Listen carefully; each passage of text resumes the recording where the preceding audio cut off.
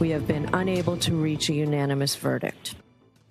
All right, 2 minutes past the hour now. Back to the Karen Reed murder trial where the jury is deadlocked. Judge Beverly Cannone reading a note that was from yesterday from the jurors, again, indicating that they could not come to a decision. Cannone sent them back to continue deliberating. But at the end of the day, they went home for the weekend with no decision. And so far, we've heard testimony from 74 witnesses, more than 650 exhibits filed as evidence. And NBC 10's Mary Marcos live in the newsroom with a closer look at these deliberations. Mary. Well, the 12-member jury sent that handwritten note after more than 3 days of deliberation. Then Karen Reed's defense asked the judge to take the first step towards a mistrial. Our position is the jury should be read the Tui Rodriguez model instruction and go from there.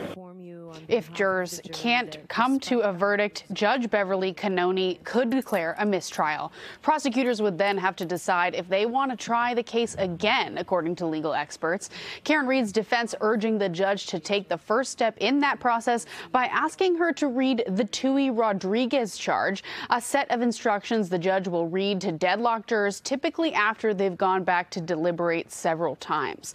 Legal experts say it's rarely given and only when jurors are hopelessly deadlocked because it runs the risk of encouraging those who might be holding out on one side or the other to change their opinion and go along with the majority.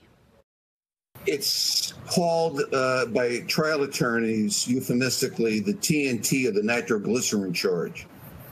Candidly, if you think you're winning a case, you don't necessarily want a Rodriguez charge if you think the jury is leaning in your direction.